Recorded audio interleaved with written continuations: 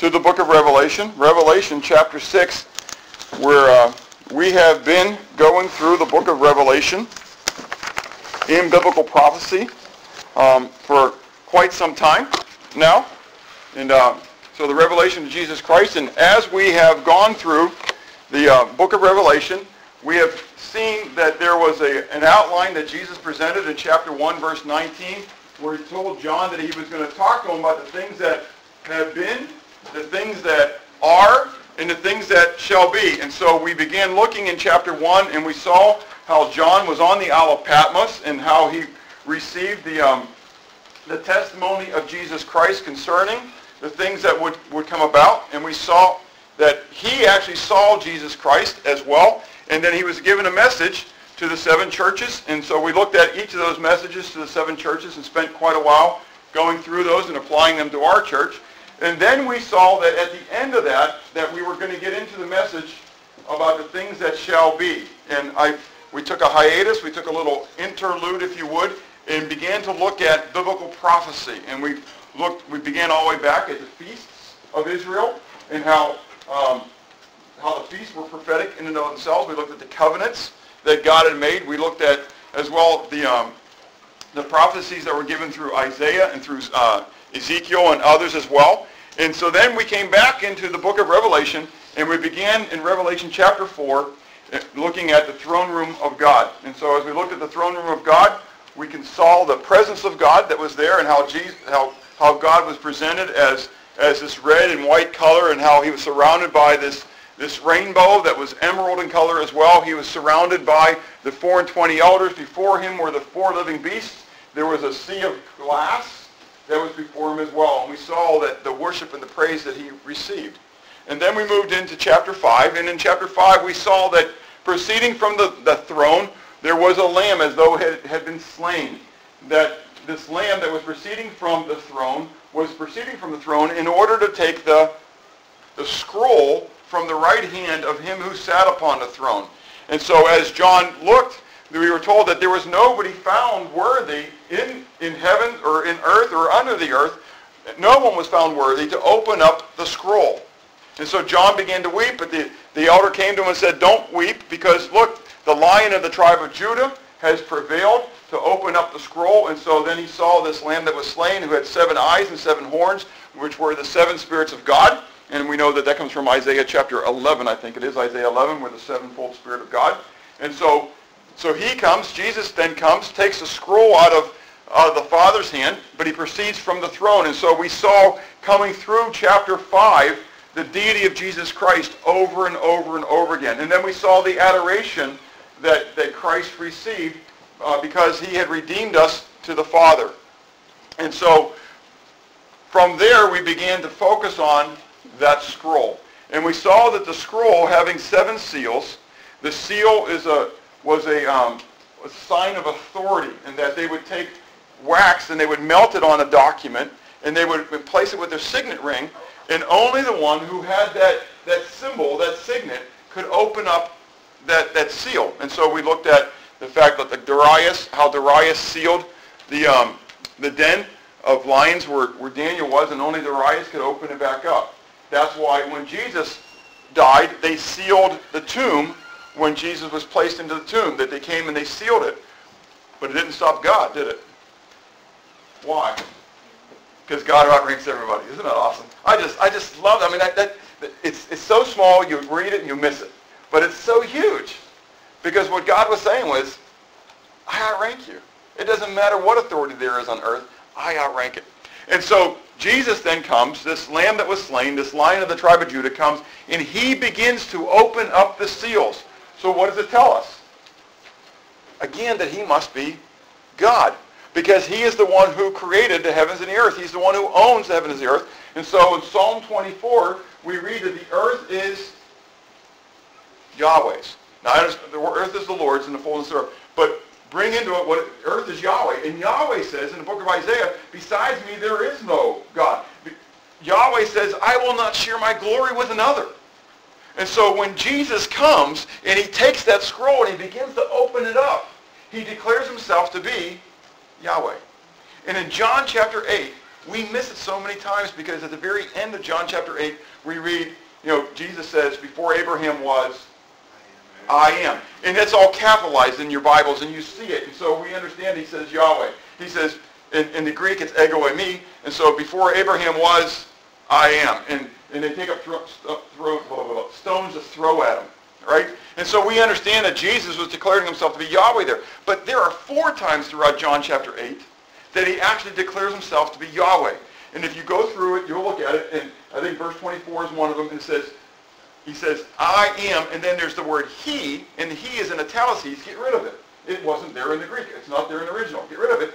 Jesus says, unless you believe that I am, unless you believe ego eimi, the same phrase that he used at the end of the chapter, unless you believe that I am, you will die in your sins. I met with some Mormon elders a week ago. When was it? Last week. And I just try to drive that point home over and over and over. I mean, I'm blunt with them. You're either a worker of the devil or I am. You're either leading people to hell or I am. The fact is that your gospel and my gospel is not the same gospel. Your Jesus and my Jesus are not the same Jesus. And the spirit that you're proclaiming is not the same spirit that I'm proclaiming. And they get mad. They get offended at it. But it's the truth. Jesus said, I am the way, the truth, and the life. No man comes to the Father but by me. And so it's so critical when Jesus begins to open up the scroll. He's not another created being. Which is what the Mormons would like to tell you, which is what Jehovah's Witnesses like to tell you. He is not another created being. Remember, there was no created being who was found worthy to open it up. And so when he comes, he opens it up and he proclaims by that very act that he is Yahweh. He is the creator God.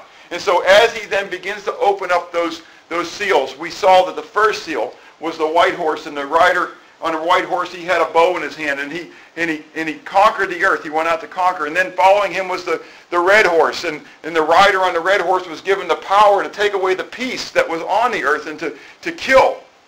And then followed by him was the third seal and the black horse, and then the fourth seal and the pale horse. And the black horse we spent time on last week looking at that in that financial earthquake, that financial devastation that was going to occur at that time, that it was defined by a quart of wheat for a day's wages and a quart of barley, or 3 quarts of barley for a day's wages. And I showed you what a quart of wheat, I don't know if you were here last week, if you remember that, what a quart of wheat looks like, and then how that grinds down into not quite 2 quarts, somewhere between 6 and 7 cups of flour. And it takes 3 cups of flour to make a loaf of bread, 1 loaf of bread. And so basically what we're talking about with beginning in July 24th, 2009, at least here in the United States. Now I understand this is an American application, it's not worldwide at this moment, but at least here in the United States, taking the application that minimum wage goes up to $7.25, that means at that time, a day's wages will be $60. So just taking the application here, that means that 2 loaves of bread will cost $60. $30 a loaf. Okay? It's an amazing thing to think about. Now, whether it is by the U.S. economy, which I think that the U.S. economy at that point isn't going to be what we picture it as today. We are so far in debt that all we've got to do is have somebody start to call into debt, and we will look like Argentina overnight. When people call into debts, we talked about this, we have one of 2 options. You either print more money. What did you say, George? Give New Orleans. You folks from California, close your eyes for a second. Or give them California. Anyways, so, anyways. But, no, you have one to you either print more money, and that's what everybody does. Because you've got your debt to pay, and so since you're not on the gold standard anymore, it doesn't matter whether you have any backing for it. They want $1 million of your dollars, so what do? You print it. And what does it do with the rest of the money? It devalues it. Amazing. It's tremendous inflation that happens overnight. That is what many of the other countries have done, that we've seen the total devastation. And overnight, a loaf of bread can cost 1,000 whatevers. Okay? It's an amazing thing. Or the second option you have is to do what? War. Kill your enemy. If he's collecting the debt, if he's dead, he can't collect it, right? So you go to war and you fight him. And you say, I'm not going to pay you the debt. Okay. What? All right, yeah. So anyways, so either way, you have devastation that we see that's going to occur. And so in chapter 8, we read about this devastation that's going to occur, whether it's because there's a famine as well, like a drought that's going on at the same time. I wouldn't put it past God that as God pours out these things, that there's a drought at the same time as there is a financial earthquake. That leads to the fourth seal, which is death. And we're told that when death comes and Hades following him, that he is given the power to kill, not only just through death itself, but through starvation, through killings. It's just an amazing anarchy that's going to happen. This week, my dad, I wish I had this last week, and I knew how to embed YouTube videos. My dad sent me a video this week. A lot of times I don't watch everything people send me. There's just too much stuff. But this one caught my eye. It was called the American Form of Government. So I thought, okay, I'll go look at this thing. This is probably the best YouTube I've ever seen. I mean, all the other YouTubes are, people are putting out there just for entertainment or for funny or whatever. This is educational. So your kids weren't going to want to watch it because it's educational, but make your kids watch it. It's great. It goes through the 5 forms of government. Okay? It goes from monarchies to oligarchies to republics to democracies and anarchy. Okay? It could have been talking, now this guy never talks about whether he's a believer or not, never talks about Jesus Christ. He's only talking about forms of government and talking about how we were established as a republic, not a democracy. Democracy leads into anarchy. It's really amazing. He could have been talking about the seals. I mean, it's toward the end of it. The girls were listening with me, and I turned to the girls and I said, does this sound like the seals? I mean, it was phenomenal. I wish I would have had it. I would have played at least the last excerpt in it. So if you get a chance, go on to YouTube and look for the one called American Form of Government. Daniel found it yesterday while we were doing the men's breakfast. And so it must not be that hard to find. It's the first one that pops up. So you put American Form of Government? There you go. So it's the first thing that pops up. It's about 10 minutes long, 10.5 minutes long. Oh yeah, it may have some images in it that may be disturbing to your children. Because as it talked about Nazism and fascism and all those kind of things, it showed about people putting guns to heads and that kind of, but they didn't show the killing necessarily themselves, I don't think, but anyways, so you just need to know going into it that it's educational. It's going to show that stuff. So anyways, so we went through those 4 seals, the 4 horsemen, and then we talked about the 5th seal, and the 5th seal was where we seal the martyrs of the faith, who were beneath the altar of sacrifice, and we talked about that altar of sacrifice being twofold, the sacrifice of Jesus Christ, because when God looks at us, he looks at us through the blood of Jesus Christ, but also the sacrifice of their own sacrifice, because they had given themselves for the testimony of Jesus Christ and for the Word of God, that they had died for it. And we saw them crying out, "Oh, how long, O God, holy and true?" And they were told what? Just a little while longer. Just wait. Here's a white robe. Put it on a while, but just wait. Why? Because there are more who are going to die for the testimony of Jesus Christ. And it's a powerful statement for me as I think about it, that God is in control. He's not out of control. These people weren't killed because God couldn't protect them. God allowed them to die for the testimony of Jesus Christ. In fact, God had planned that there would be even more who would die for the testimony of Jesus Christ. And so it's on that and the heels of that we come into the 6th seal. And in the 6th seal, we see this catastrophe that's going to come upon the earth. Now, there were already catastrophes. I mean, it's just that they went quickly through with those horses. Okay? I mean, there was conquering going on. There was wars going on. There were famines and droughts going on. Remember? And as we looked at the death, does anybody remember on the 4th horse how many people died? A fourth.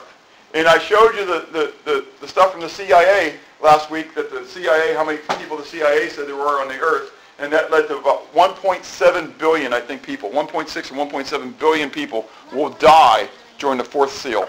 So, we just kind of read through it and we think nothing about it, but when you start to, thank you, Matt, yeah, I've got more of them up here if we run out. Do you need more of them back there? You have more? We have a chart that we've been using as well, it puts everything in perspective.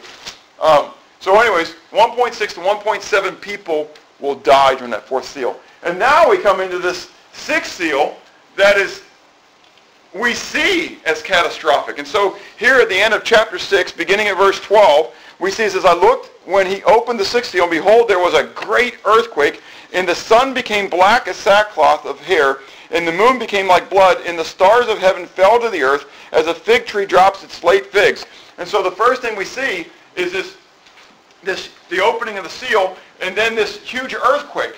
And this earthquake comes, and when this earthquake happens, we're told that the sun becomes blackened, and then the moon turns red. And not only that, now all of a sudden there's what?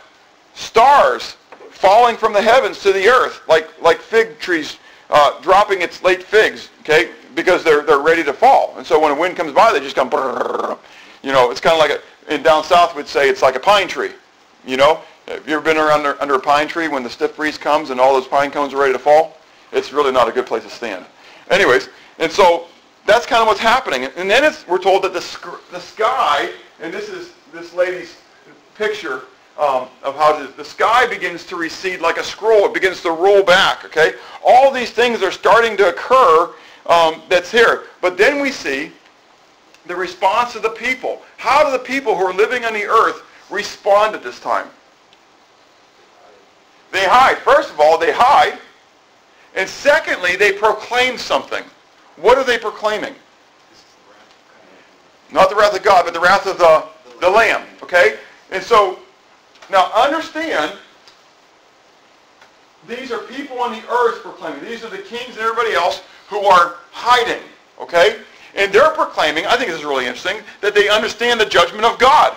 And they come and they say, this is the wrath of the Lamb. Now, some people, okay, have proclaimed that they believe that the rapture occurs right here. That because the sky is scrolling up, okay, because of the massive earthquake, and because the people, because they believe that we're not going to go through the wrath of God, okay, which I agree, I don't believe I'm going to go through the wrath of God, but they believe that the rapture occurs here because of what is now proclaimed in this last verse, where the people on the earth are beginning to proclaim, woe is unto us, because now the wrath of the Lamb has come upon us. I've got one major dispute with this, and that is, say it again. I keep hearing. Those are people saying it, not God. It's people saying, not God. And they're unbelievers who are saying it. They haven't got a clue. In other words, it's not God saying this is his wrath. God told us when his wrath is going to be poured out, and those are called the bowls of wrath. Okay? So very clearly we're told when the wrath of God is being poured out. A bunch of people on the earth saying that this is the wrath of God doesn't make it the wrath of God. They ain't seen nothing yet. Okay? This is incredible what's going to happen here, but it's nothing yet. Now, on the heels of this, in beginning in chapter 7, we're told that there are 4 angels who come now, and the job of these 4 angels is to hold back the 4 winds from the earth until the chosen of God are sealed. Now, I'm going to just state it that way, because it's 144,000, because that's the next step that we're going to get into. And I want to talk about this just real briefly here, interpretation-wise. Okay? I've read a lot of things by a lot of people on what they think this is. The best that I've read so far, and again, this is not biblical because God doesn't say exactly what it's going to be. He says it's going to be a great earthquake. And coming from the great earthquake are there's going to be the other things. But someone proclaimed that they believe that this is going to be a nuclear holocaust, that this will be a nuclear explosion. You know, it's really interesting to me. Now, again, we like to interpret based upon the times that we live in, right? So, who knows? This could be, you know, something beyond a nuclear explosion, right? I mean, but I find it interesting that in Europe, they're still trying to, they have this big underground tunnel where they're trying to bash, what? Say it again? Hadron Collider. Okay, anyways, it goes beyond even the other stuff. I mean, and they're so worried about what's going to happen when they do it, that they've tried to do this thing way down underneath. Okay? So it doesn't necessarily have to be the president of North Korea, who it could be, or the president of Iran, who it could be, or the president of any other rogue nation. It could be the president of the United States. I mean, who knows, right? But it could be just a scientific thing as well. Okay? I think, at this point, potentially it may be more of a warfare scenario, okay, based upon the other things that are going to occur. I think the scenario of a nuclear explosion holds very well here because of what we're going to see when we get into the first 4 trumpets as well, which we're not going to get into today, but when we get into the trumpets, the fallout, quote unquote, from a nuclear explosion seems to occur in those first 4 trumpets. And so what would you expect? Now, if you think about Mount St. Helens, okay? So go to Mount St. Helens, and if you were alive, Mount St. Helens, I mean, it's amazing now for me, the older I get, I look at it and say, of course everybody was there for Mount St. Helens, but I look at it and I go, no, probably over half the people here weren't alive when Mount St. Helens blew. But if you ever watched any of the movies about Mount St. Helens when it blew, does anybody remember what it was like in Washington at that time? Everything was covered with ash. Everything was covered with ash, with soot. What did it become like if you were there during the middle of the day? It got dark. It got dark. It became like nighttime. Okay? And so the sun became black, and the moon would become like blood at that time. An interesting thing, okay? And that's just one volcano erupting. Could you imagine what the explosions now would be in some of our nuclear warheads, and the chaos it could create? Anyways, I think that sounds like a very good explanation for all this. Now, what about the four angels and the 4 winds? Whenever there is an explosion, let's go back to Mount St. Helens, and it erupted, okay? And as the plume went up, it went straight up, and it came straight back down. Is that right? No, it spread out. It spread out, and it did what? And it traveled. And it traveled. And if you ever saw satellite images of it, how it went over multiple states and covered states with its plume. It was an amazing thing. Same thing will happen if there is a nuclear holocaust.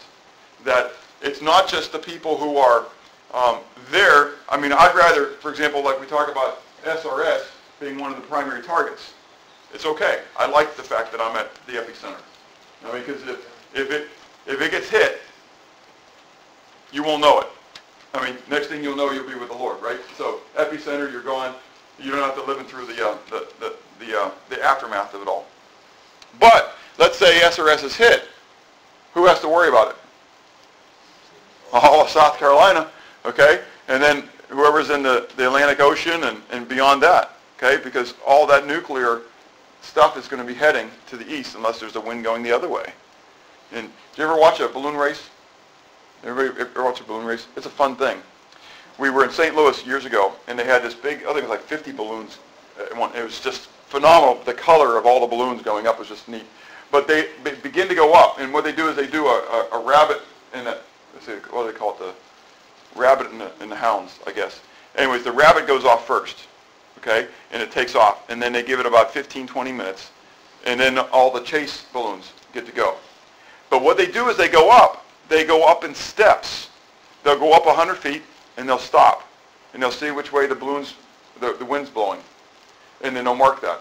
And then they'll step up, they'll step up, they'll step up, they'll step up. Because at each level, the winds they're blowing in different directions.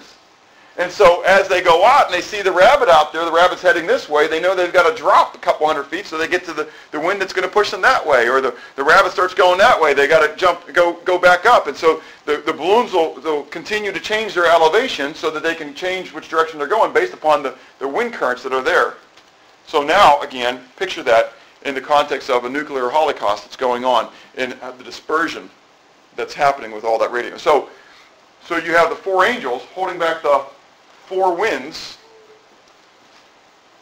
until God can consecrate, till God can seal this 144,000. Why? Because these 144,000 are not going to be allowed to be touched by what's going to come next. And so we have next the consecration of this 144,000. And in this consecration of the 144,000, the first thing we see is their identity. Who does the Bible say that they are? It declares literally that they are 144,000, quote, of all the tribes of the children of Israel. Okay? Now, there are many people who like to spiritualize this. The Jehovah's Witnesses like to say that this really isn't the tribes of Israel, but this is representative of, no, not even the church. Only 144,000 of the Jehovah's Witnesses. The 12 tribes. And the sad thing is that they proclaimed that already happened back in the 1930s. So I don't get these Jehovah's Witnesses, they come to your door, they don't want to go to heaven. They want to live here because they know that there can't be one of the 144,000 in heaven. It's just an amazing thing. Anyways, they need to read their Bible. I always want to take them back to the Word and go, just please read what it says. I mean, it's just amazing. But there are also Christians, quote unquote, who look at the Word and like to allegorize Revelation and not take it literally. And they like to say that this refers to the church. The 144,000 is a number of perfection. It's 12,000, 12, so it's just showing a large number. And I disagree with this because right on the heels of this, we're going to see the great multitude. Well, the great multitude is from beyond Israel. Okay, it's not from the church, it's from all nations, and that's us. Okay, and so there is these two groupings that we're talking about. Now, one thing I do want to point out, okay, because I do believe this is literally 144,000 Jews. Okay, but we don't see the tribe of Dan mentioned. Now, it did tell us that it was 12,000 from what? All the tribes of the children of Israel. However, as it goes through and it says 12,000 from the tribe of Judah, 12,000 from the tribe of Issachar, 12,000 from the tribe of Naphtali, 12,000 from the tribe of Manasseh, 12,000 from the tribe of this, Levi and Simeon and Benjamin. It says 12,000 from the tribe of Manasseh, and it says 12,000 from the tribe of Joseph. The tribe of Dan is never mentioned. However, we know from the book of Ezekiel and elsewhere that the tribe of Dan will be in the millennium. That they will be there when Christ reigns on the earth. Why are they not mentioned here? Because clearly, Joseph had two sons who were used, right? Manasseh and Ephraim. Now, who was of those two, who received the blessing of Joseph? Manasseh or Ephraim? Bible knowledge test time. Come on now. Who received the blessing from Joseph? Manasseh or Ephraim? You got a 50% chance. Take a coin out. Flip it. No. Well, from Jacob, but it's through Joseph. Because Joseph said, no. Oh, that's true. You're right. I am messing that up, ain't I? Because Joseph said, no, Father, here's the oldest. You're right. I'm messing it up a little bit too. But Jacob actually did the blessing. That's right. But it was the younger. Who was the younger? Ephraim. Good. That's exactly right. But here, Ephraim is not what? Mentioned either. Manasseh is mentioned, and then Joseph. And so there are many people who like to build a theology based upon the two missing tribes that are here, Dan and Ephraim. Why are these two missing? Well, first of all, I think that Ephraim is equated with Joseph. I think Joseph is equated with Ephraim. I think that was always the fact. When they talked about the tribe of Joseph, it was always Ephraim. Now, it is a potential, though, that I wish Timmy was here, because as I was going through this last night, Timmy was sitting beside me on the couch, and he saw this one, and he saw the tribe of Dan was missing, and Timmy said to me, this is one of those times you go, maybe I'm doing something right after all. Anyways, he said to me, he says, Dad, the tribe of Dan's missing? I said, yeah. And he says, well, is that because that they took the idols in the days of Micah? Now, maybe he was just reading it in the morning or whatever, and he just was fresh in his mind. I don't know. But I said, yeah, that's exactly what many people conjecture, is that it was the tribe of Dan that wasn't satisfied with their lot, with their heritage, their inheritance in the land, remember? And they went north. And as they went north, they went to the house of Micah, and they grabbed Micah to be their own priest, and they grabbed the idols, the icons that were in the house to be set up as their gods. And so they had this Levite kid be their priest with all their icons. And so they were the first of the tribes to go into idolatry. Now, is that why they're not here? I don't know. I honestly don't know why they're not here. God didn't tell us why he didn't put them in there. Okay? So that's all what? Conjecture. Okay? And so when it's conjecture, let's proclaim it as conjecture. When it's biblical, let's call it, let's state it's biblical. Okay? So I don't know why they're not here, but they're not here. But what we are told on the other side, though, is that there's 12,000 from all what?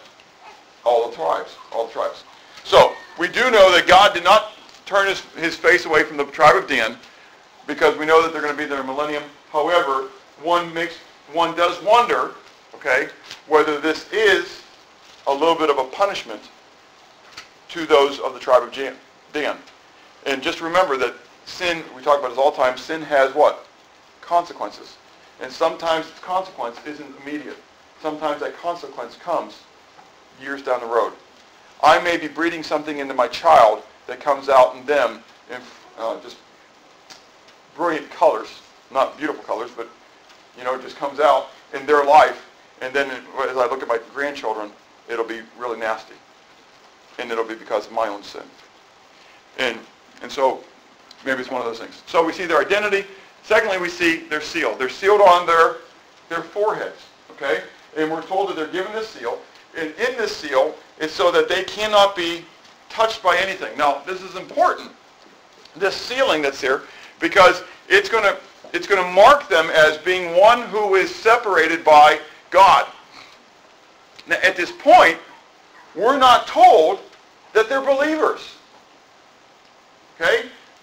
Because take this with what we're going to be looking at in the multitude at this moment. The multitudes are those who proclaim the blood of Jesus Christ. These 12,000 from each of the tribe have not yet at this point, are not told that they are believers. But rather, they are going to be, I think, become believers, and God is sealing them because they are going to be his witnesses during the final week of Daniel's vision, the 70th week that we're getting ready to go into. They will be the witnesses that we again see in Revelation chapter 14. So, they're sealed on the forehead. They're not believers at this point. Believers are already sealed. Now, this is exciting because as we look at this, we say, no, wait a second. We've talked about the fact that probably the rapture, the rapturo, we know from the Greek, the harpazo, didn't occur in Revelation chapter 4 like the traditional view is. For others' sake, I am pre-tribulational in my belief, but I'm not traditionally pre-tribulational, okay? I believe the tribulation period is the final week of Daniel's vision, the 70th week. That doesn't occur to Revelation chapter 11. I don't think the church will be there, but that doesn't mean it has to be gone in Revelation chapter 4 if the Bible doesn't state that it's there. I think the Bible is clear about where the rapture or the taking over the church happens.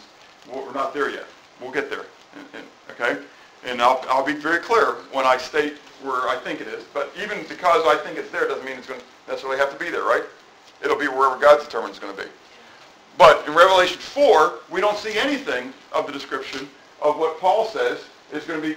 It's going to be there with the shout, Jesus coming in the clouds, the voice of the archangel, the trumpet, the last trumpet. None of that's there in Revelation 4. So I don't think it's there. I clearly don't think it's part of the sixth seal because a bunch of unbelievers declare that it's going to be the wrath of the Lamb when it's not the wrath of the Lamb. Okay, so this being the case then, okay, I have to understand this and I have to ask myself the question, and as I go through that I go, well, wait a second. If potentially the church or some believers, okay, who are not the martyrs of the fifth seal, are going through this point, what about them? I mean, these 144,000 Jews, they're being sealed so they're not touched, right? What about believers? Well, the fact is we know from the book of Ephesians that if you know Jesus Christ as your Savior, the minute you trust in him, what happens to you? You're sealed. You're sealed with the Holy Spirit of promise. You don't have to be sealed right here. Do you know why? You already are. And so if you're worried about not being sealed right here, I'm telling you, get saved. Okay? If you're not one of these 144,000 Jews who have never touched a woman, okay, for me, I have 7 immaculate, conceptions. I mean, I know that I didn't touch my wife, and so I may be one of those Jews. Anyways, no, it's not me. So the reality is, look at people, I go, you're not going to be one of those 144,000 Jews, and so if you want to be sealed going through this stuff, come to Jesus. I mean, that's one of the best ways to know what's going to happen as you come through this stuff. So we have the believers already sealed. Now, we have the consecration of the 144,000 here, but in heaven at the same time, we've got this great multitude that we're told about as well. And we see this consecration or the setting apart of this multitude that is there. In this multitude, we see, first of all, their numbers. We're told that it is a number that is really innumerable. It is unable to be numbered. when God spoke to Abraham, and he gave Abraham the blessing, you remember back then? What did he tell him about his descendants? They'll be like the stars in the sky, the sand of the seashore. He said, look to the sky. Count the stars if you're what? If you're able. Now, I don't know about you, but I go outside in my street, and I look up and I say, man, I can count that. It may take me a while, but I can count those. But I challenge you to go to Canada with me sometime. Or if you've ever been, I'm looking at you, Lawrence, out in the desert where there's no lights. Go one of those, Afghanistan or whatever. Go one of those places where you don't have the street lights. It's wonderful being 26 miles upriver up in Canada. There is no lights other than the northern lights.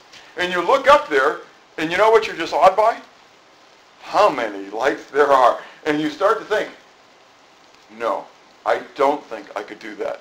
I mean, just think about how many there are in this little capsule of the sky that I'm looking at right now, and it's going to what? The Earth's going to continue to rotate, and how many stars there are out there. It's just nuts. And then you think about the sand of the seashore, and I think of the grain that was in my court. Did I share last week the little tidbit there? How many? I think I did. How many grains did they plant in 1 acre of wheat? It's between 1 and 1.4 million kernels of wheat is planted in 1 acre. For every acre, there's 1 to 1.4 million kernels. Could you imagine that? I mean, 1 to 1.4 million. I mean, so in my mind, it's like saying, go and count the kernels of grain that are planted in that 100-acre plot.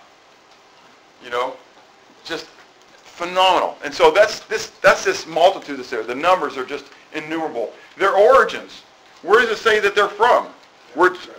From what? Every nation. That's the word ethnos. Remember we talked about ethnos is where we get our word ethnicity. Okay? And so it's from every ethnic group.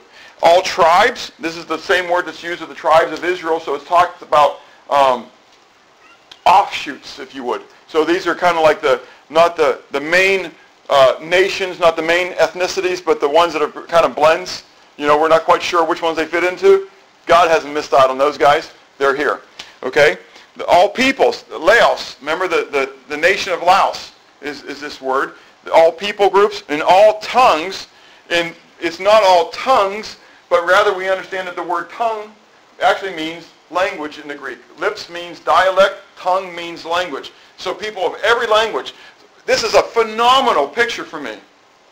When you talk about what the church really is, we believe in the autonomy of the local church, but the reality is that the church goes beyond our little grouping. The church goes beyond the grouping we may get in Augusta. The church goes beyond the grouping we may get in the state of Georgia. The church goes beyond what we may get in the United States. It is every ethnicity, every offshoot of people, every language, every grouping of people that are out there is going to have some representative. Isn't that awesome? The tribes in Africa, the tribes, the Aborigines down in Australia, the different fashions, the different groups going in the Muslim worlds as you look at the Arabic world and how they have all their little tribes and everything that are there. God says, I'm going to have a representative from every one of them that's there praising my name. What's their position? What are we told? Where are they at this time? They're standing before the throne. Now, I think it's neat. They're standing before the throne. Now, understand, words are important. Every place else we see the 4 and 20 elders and the 4 living creatures, they're doing what? They're bowing down, and they're getting ready to bow down again in just a moment, right? They're going to fall flat in their face. And so, but these guys, these people are standing. This is incredible to me because I have no right in and of myself to stand in the presence of God. Who is God? He's the King of Kings. He's the Lord of Lords. He is holy, holy, holy. And when Isaiah saw him, what did Isaiah say? Woe is me, for I am undone. I'm a man of unclean lips, and I live amongst people of unclean lips. But yet these people, these believers from all these tribes, they're going to be able to go into the presence of God and do what? Stand. Why? Because their appearance, what are they wearing? White robes. What about the white robes? Where do they come from? They were cleansed with the blood of the Lamb. And that gives them the right that gives you and me the permission, say it again? The privilege, that's the word, thank you. The privilege to stand in the presence of God. Isn't that awesome? Now listen, I need to bow. I need to bow before God, recognition of who he is. But I have the right, do you get it? I have the privilege to stand because I'm not only a servant, I am also his son. I'm his child. We're told in Ephesians chapter 4 that when Jesus Christ came, he came to do what? Redeem me to him so that I could have what from the book of Ephesians? An adoption. And I can be called a son of God. Isn't that awesome? And the son, think about it, a son doesn't need to what? Bow. Now, my kids should honor me. They should reverence me. But they don't have to bow in my presence all the time. Now, we do teach them they should rise in the presence of the hoary head.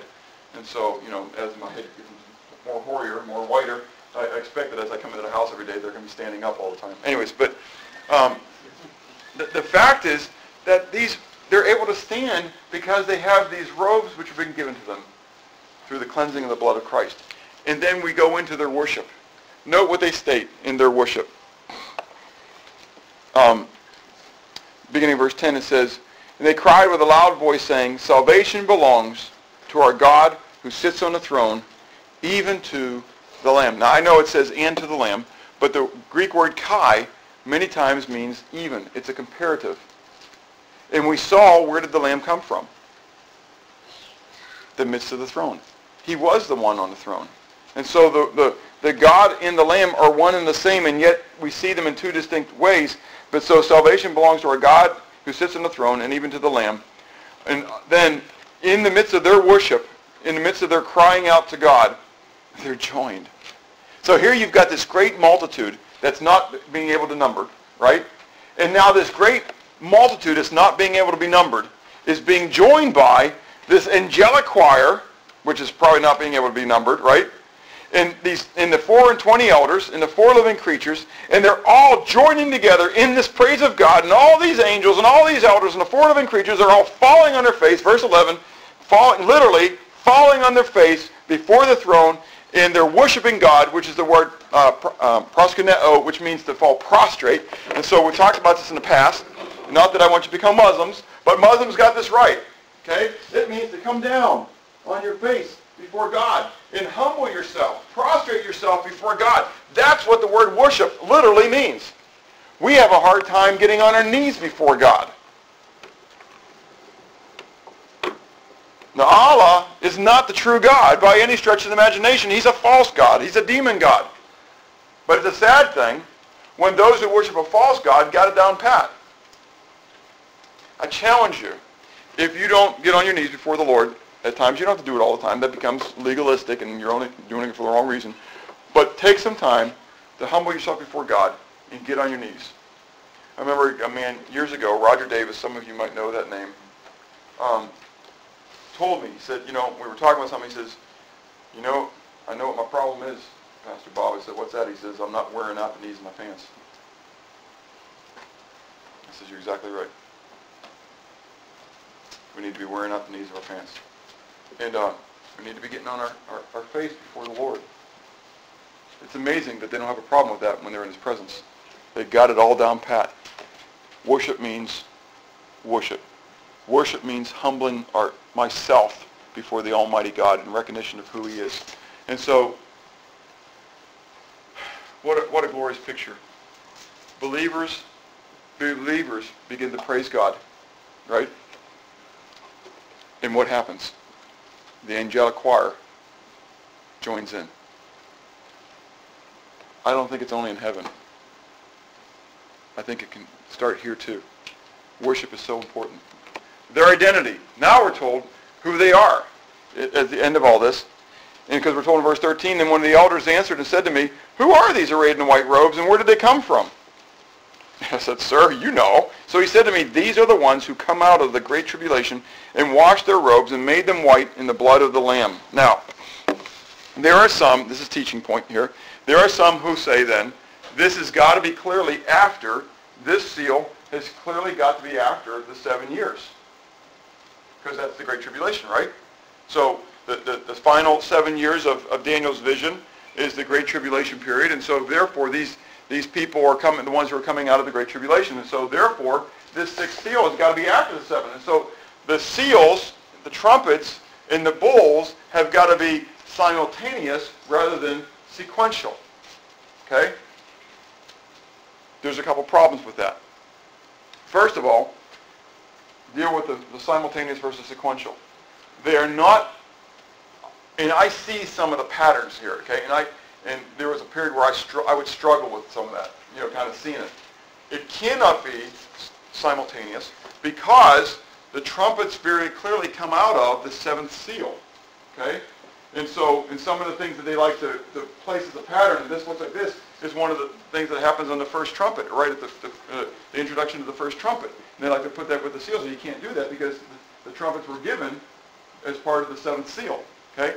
Also, the final week of Daniel's vision, the 70th week, occurs when the seventh trumpet was about to sound. So in the transition period between the sixth trumpet and the seventh trumpet is the beginning of Daniel's 70th week. Well, that doesn't hold then because that would have been earlier. Okay, so there's just a lot of things that are wrong with saying that that the seals are happening at the same time as the trumpets, which are happening at the same time as the bowls of wrath. Okay, it doesn't hold that way. But so you got to come back and say to yourself, then what's this great tribulation? I mean, isn't this the great tribulation that Jesus talked about in Matthew 24? Let's go back to Matthew 24 real quick. And if you have the other sheet that I gave out a couple weeks ago,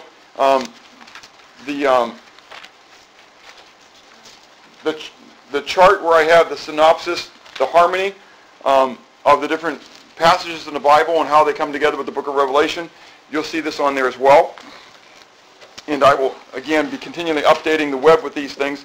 I still can't get the sermons to go up. The speed is just nuts from I got to find a new place to put the website. But anyways, I'll continually put the charts up there though, and even if we can't get the sound bites to go up as well. But in Matthew 24, when Jesus is talking about the tribulation and stuff, he talks about, in Matthew 24, verse 21, he says, "For then there will be," what? "Great tribulation." Okay? "Great tribulation, such has not been since the beginning of the world until this time, no, nor ever shall be." And then drop down to verse 29, we read, "Immediately after the tribulation of those days, the sun will be darkened, and the moon will not give its light. The stars will fall from heaven, and the powers of the heaven will be shaken."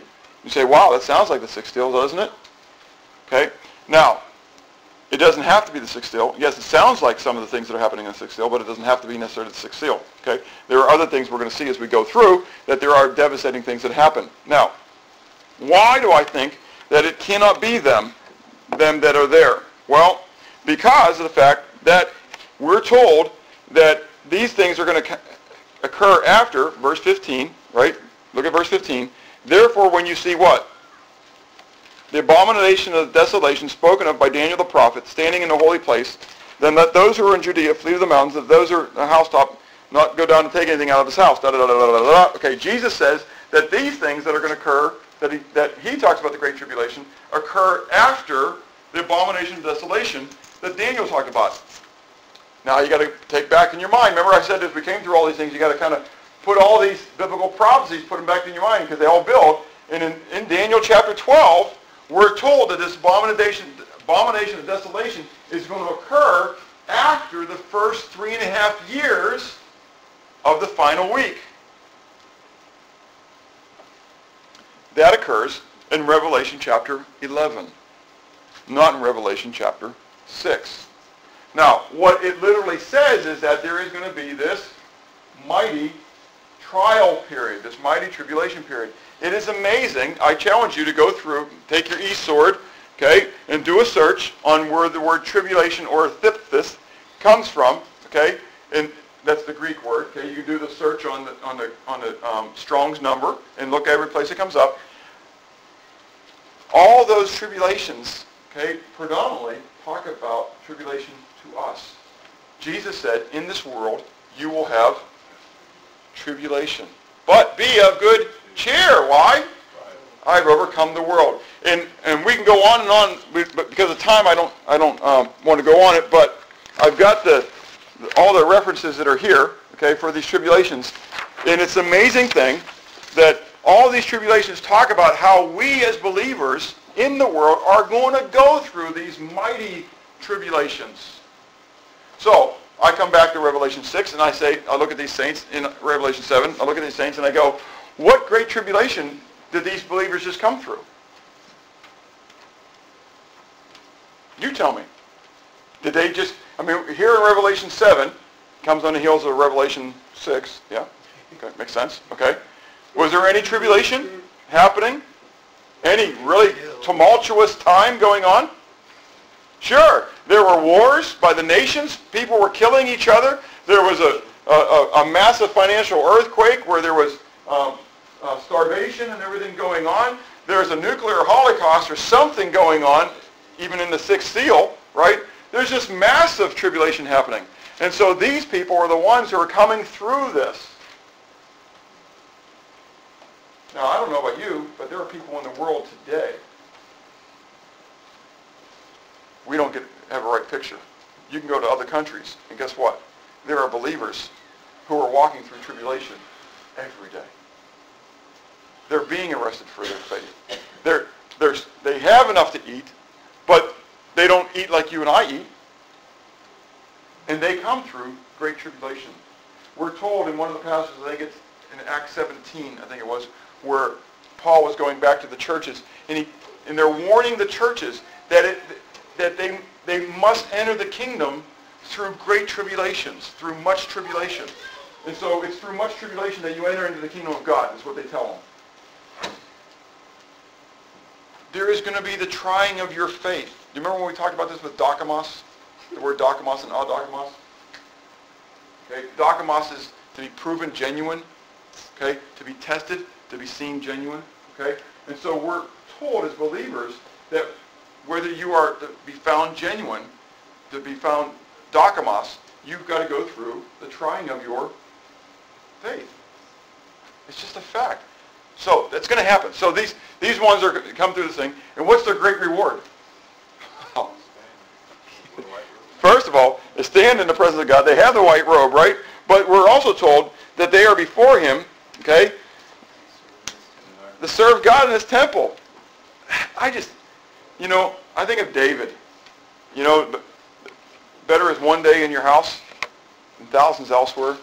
This is my desire, is to be in the presence of God all the time. I look forward to the day that I die. I don't look forward to the process of death. I've never gone through that process before. I don't know about you, so I don't like the unknown. And so, but I look forward to the day that I'm there. Does that make sense? That is going to be an awesome time.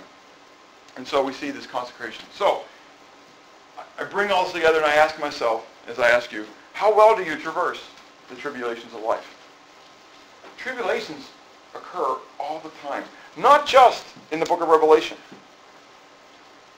How well are you going through the ones that you're experiencing right now? Are you spiritually prepared for the end time struggles? The reality is that the tribulations that are going to happen then are a whole lot greater than what you have right now. Now, if I am raptured, if I'm harpazoed in Revelation chapter 4, and I don't have to go through any of that, praise God. I'm very good with it.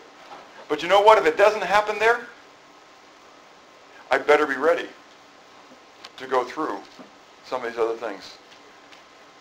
And like we talked about yesterday morning with the men's breakfast, the reality is, in order for me to be stronger 10 days from now, I need to start doing what now? I need to start exercising now. I can't expect to have strength now when I haven't been exercising. I need to be ready to go through the struggles. And so, the time to prepare is now. Are you redeeming the time? Are you using the gift of tribulation that God is giving you now to prepare you for what's going to come later on? Let's pray. Father, I thank you for your grace. I thank you for your mercy. I thank you for your love. Lord, I know that you have said in your word that you will not allow us to be tempted or tried beyond what we're able to bear, but that you will, with each trial, temptation, make a way to escape. Lord, I know that you've said that you think that I can put up with it, and I praise you for it. I just pray that we would have our eyes focused upon you, that we would learn like Paul learned, the secret of contentment. That whether we are abased or whether we're abound, whether we are full or suffer need, that we can say we can do all things through Christ who strengthens us. Lord, I pray that we would be like the cities that are set upon a hill, whose light cannot be hid. We would be like the salt that has not lost its flavor. Rather, Lord, that we would be those used by your glorious hand to be an impact upon those that are about us. Lord, I pray that our speech and our actions would be salted with your presence. And Lord, that we would help prepare not only ourselves and not only our families, but others that are about us for the days that are coming, which we may be sitting on the threshold of. Be glorified, Lord. In Jesus' name, amen. Let's turn to 771 in our hymnals.